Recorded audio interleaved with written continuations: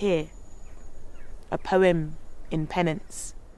You cannot enslave a mind that knows itself, that values itself. It won't listen to the blah, blah, blah. Scientists simply tell us to prepare.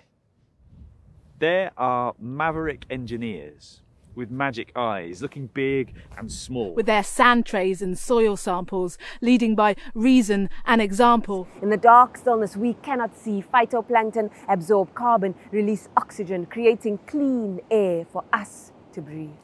Scale is important. Phytoplankton are awesome. Single-plankedly manage 1/3 of absorption of our CO2. It's a lot, but they do. Science is open source magic. If enough of us believe, we can capture carbon airborne and store it safe beneath the seas for eons.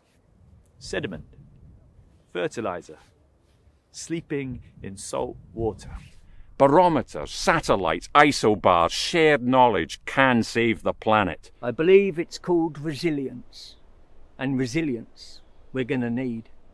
Below, 6 people circle a wildfire. Teach it to sit, stay, show its red paw.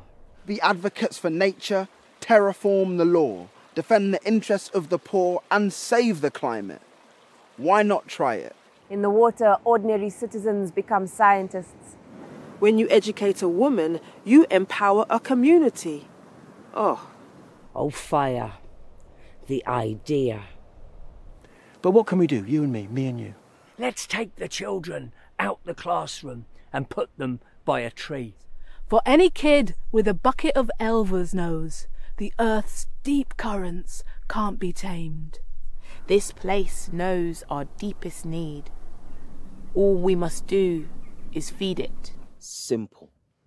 Something so simple being life-changing. All the keys are here. Imagine a future you love rather than one you fear.